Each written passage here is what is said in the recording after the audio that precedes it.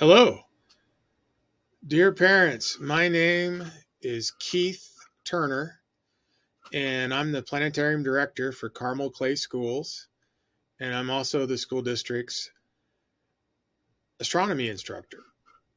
Hey, I wanted to just take a minute to introduce myself and talk about the class a little bit.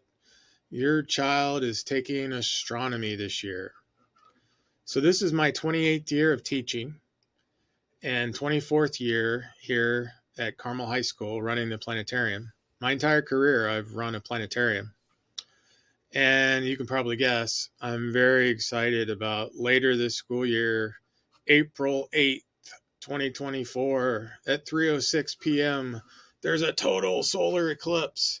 Hopefully you guys will be back from spring break ready to observe that. One of the things I'm doing during the course is training your children how to observe it safely. All right, so astronomy class, we're going to learn about the night sky all semester on and off.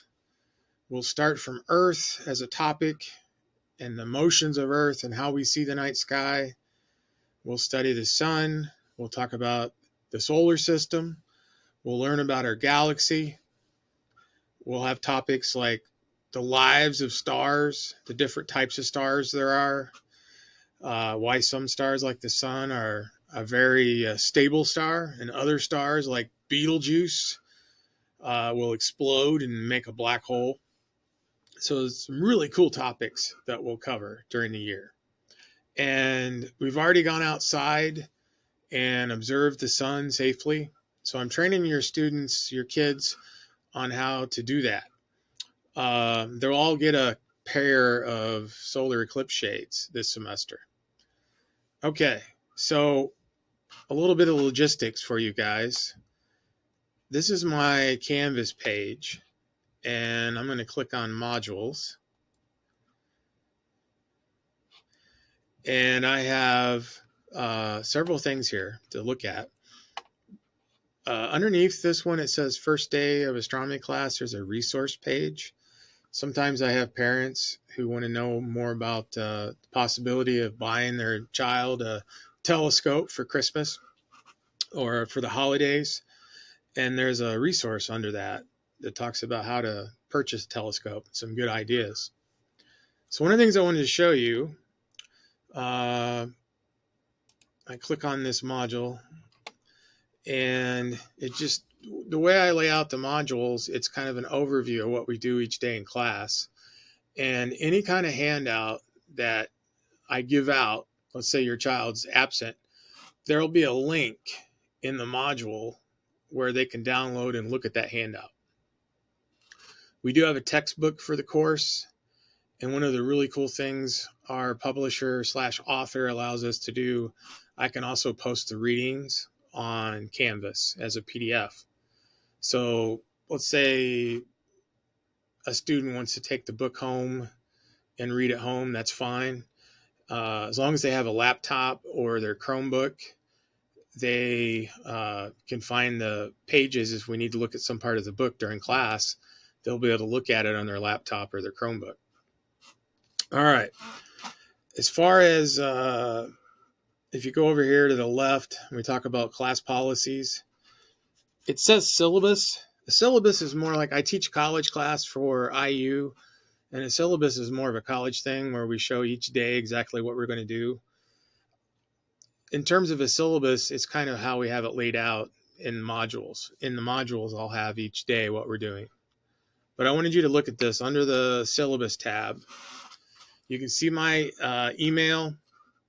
We do have a website that tells you more about our planetarium. We literally have one of the finest planetariums in the entire country. We have a star projector called a Godo Chronos. It makes a beautiful star field. And so one of the things we do with that is show your children how the night sky could look here in Carmel if we got rid of all the light pollution.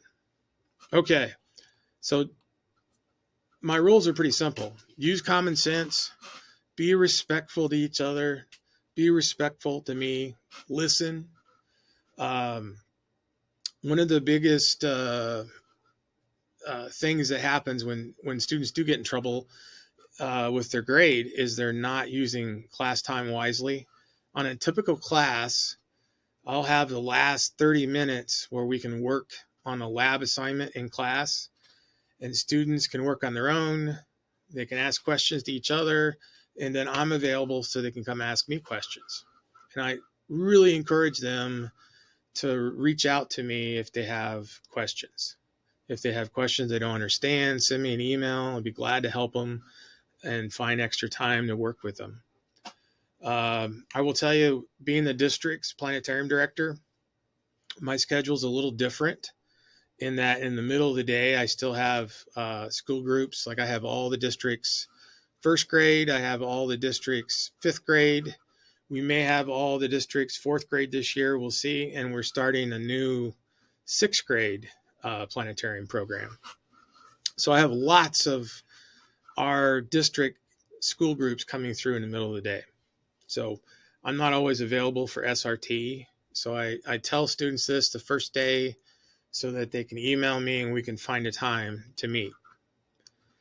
Another thing they need to be able to do is, I'll hold this up here. Here's a scientific calculator. That's the one I recommend if they don't have it. But please check with your child and make sure that they have a calculator that will do scientific notation. It will do powers of 10, and they need to bring it to class. When we do quizzes or tests, they have to put away their cell phones. In fact, I collect them in a pouch up front. All right. So my email address is here at the top. I really encourage you to email me, wkturner@ccs.k12.in.us. I especially appreciate email if you're upset instead of giving me a call, but you're always welcome to call me too. Okay. So we're underway. We're 4 weeks into the semester. I've got 4 sections of astronomy. Things are going pretty well. The way I keep grades is I keep Canvas up to date during the day. And then at the end of each day, the grades are pushed out to Power School. I'm guessing Power School is what you guys look at the most. I will tell you this, because this may save some anguish and hurt feelings. When assignments are due and a student has not turned in an assignment, the default goes to 0 now. And sometimes that really gets people upset. What I have found is if I leave it blank and it doesn't count against their grade, often they won't do anything or they wait to the last minute. So can they still turn in an assignment? Yes. Will they get docked a little bit for being late? Yes. That's also here in my syllabus, but they'll still get most points for turning an assignment in. So if you get a chance, ask your child to look through my class policies. I did this the first week. I asked them to sign a lab safety and conduct policy that they agree to my class policies. And I also asked for you as a parent to sign off on them also, because it's important for me to communicate to you what are my policies and expectations during the class. So hopefully you had a chance to look these over. All right. Now, more fun stuff. If we go back to modules, one of the cool things that we're doing, like today in class, if I click on this, we're learning about, today is August 30th, and we happen to have tonight and tomorrow morning, we have a super moon, which is also a blue moon, the second full moon during a month. So ask your students what they know about that. And I encourage them to go outside and look up. Hopefully take you outside with them and look up. And one of the cool topics in our night sky that we're learning about is in the constellation Cygnus, there's a thing called Cygnus X1. It's the first confirmed black hole. A lot of cool topics. It's fast and furious during this semester. This is an advanced science course. So some of your children may be challenged really a lot, maybe for the first time in high school. But if they work with me, if they put in an effort, I think they'll be successful in the class. Well, thank you for letting me educate and teach your child. And I think we're going to have a great semester. And if you have any questions, again, please email me. Thank you very much.